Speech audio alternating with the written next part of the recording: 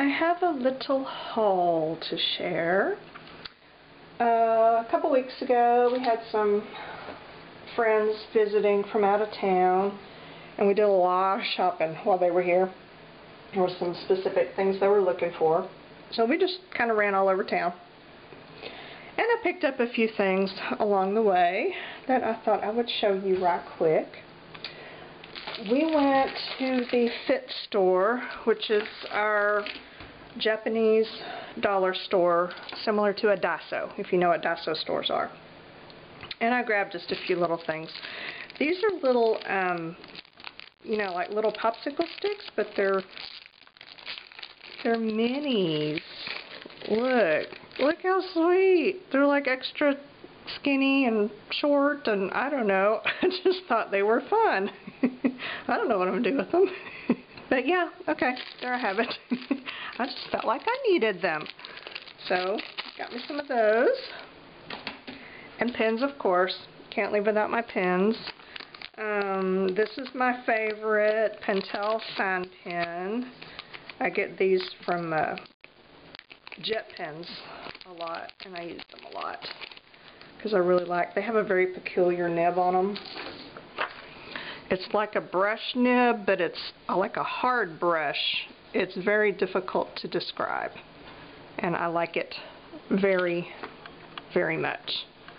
So I got me an extra one of those because I have 4 and I needed 5. Then I got, okay, this Pentel Hybrid. This is one of my favorite pens ever. Hard to find. At least in single quantities. I think Amazon had them, you know, you can buy like a box of 12. Well, I don't want 12, you know, I just want a couple. And really about the only place I can find them here in town is the office supply stores. Don't have them. They don't carry them on the shelf. I'm sure they could order them for me, but you know, that's just trouble. But the only place I've been able to find them consistently is at Texas Art down in Montrose. So anytime I'm down there, I drop into Texas Art and then I grab me some Pentel Hybrid pens because they have a very skinny tip. This one's a 0.5. They come in as small as a 0.25, which is what I really like, but this will do. But I grabbed this red one because they had colors, and I really didn't know they came in colors. And this is just a fabulous little skinny point pen.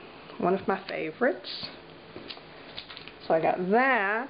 And then this one I grabbed because I hadn't seen this kind before. It is a Signo erasable pen. Signo is, what is that? Uniball. That's the brand. So let's just see what this is about. So here we go. Uniball Signo erasable.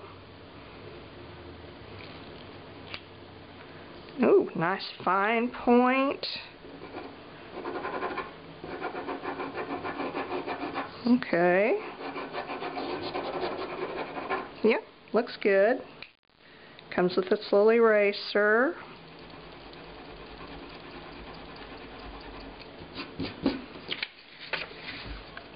Doesn't erase extremely clean, does it? I really don't care. I don't have much use for an erasable pen, but it's still a decent pen. It's a nice fine point, writes smoothly, and it does have that kind of sorta erasable option if you need it. It really does kind of fail as an erasable ink though, because look, you can still see it. So yeah, not impressed with the erasable option, but the pen itself is okay. Okay, that was it for the Fit store. Now we have, some things I picked up at Hobby Lobby. They had, over on their sale clearance aisle, these acrylic silks, paints, which I have seen recently in some demos and some videos. So I was kind of excited to pick these up and play with them. They're just a very smooth, creamy kind of acrylic paint, but they have special properties that I can't really remember in my head right now. But there's something unusual about them that I liked. Oh well, I'll find the video and then I'll be just extra glad that I bought these. But they're pretty colors. I like them. They were on sale for $4.79 for 3 containers. So pick me up some of those. And then they had these on sale. These are normally $8.49. They were on sale for $5. And it's that Pharaoh's Special Effects paste, you know. It's that thick kind of metallic texture paste stuff. Well, it's all sealed up. But, you know what it is. These things are heavy. Like, I think they have real metal in them or something because they weigh a ton. And then this little thing of modeling cream, which I have one of these that someone gifted to me in a kind of a copper color. So now I've got a gold to go with it. And I have been coveting this paper ever since I first saw it. This is that Render No Show Through paper. And I've wanted some, but it is so dang expensive. This 9x12 sketch pad of 24 sheets was $12.99 originally. It's like, 50 cents a sheet basically. But it is a, it was on clearance for $7.79, so I got it. But it is a paper that you can use both sides and ink will not sink through. Like Sharpie ink will not sink through. Should I prove it? I guess I should. Let me go get my markers. Okay, I'm still using and loving my marker caddy here. And here are some Sharpies. This blue usually sinks through on everything.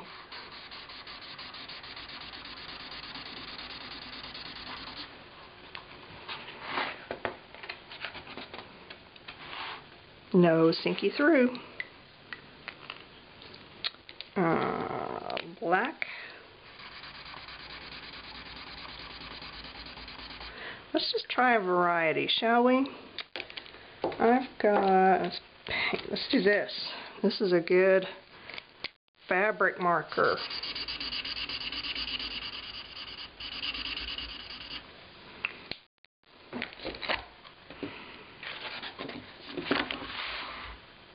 Absolutely no sinking through. These are Bic's version of a Sharpie.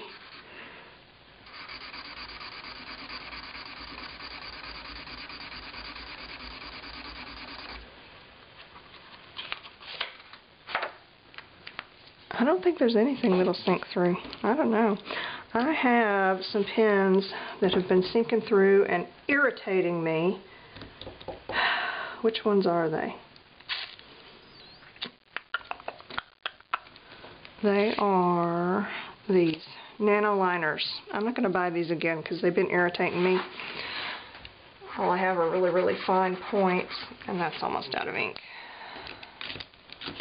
And those are smaller, but do I have a... Nope, I don't.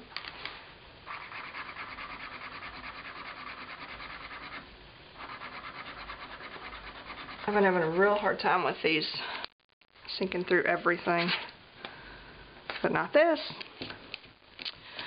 Alright, how about this one is an oil-based marker. I really need to do a jet pens order because, yeah, my pens are running low. No sinky through. Let's see, what else might sink through? How about, oh, these juicy, these are those Sharpie fabric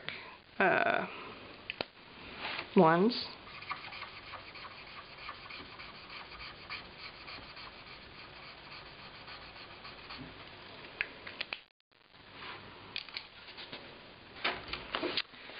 And how about a Tria marker?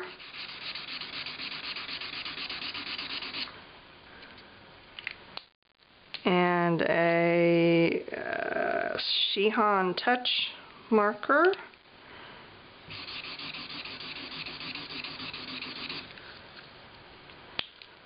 else do we have? Here's a black extra wide Copic. Oops. Oh yeah, I think I've almost used this one up.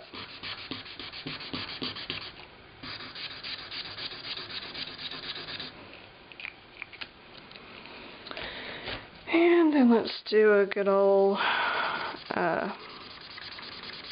pit pen.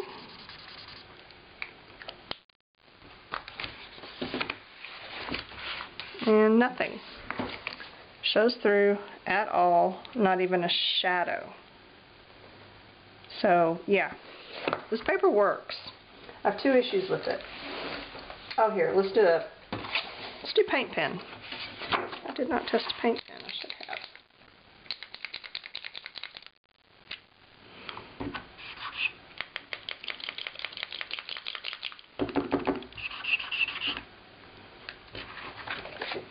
That is really weird.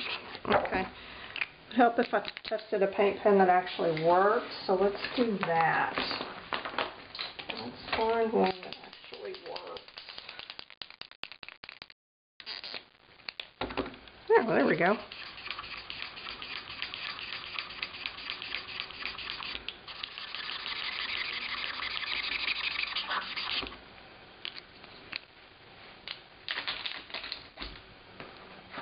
And look, I've got this big one of these, what you call it, Liquitex paint markers.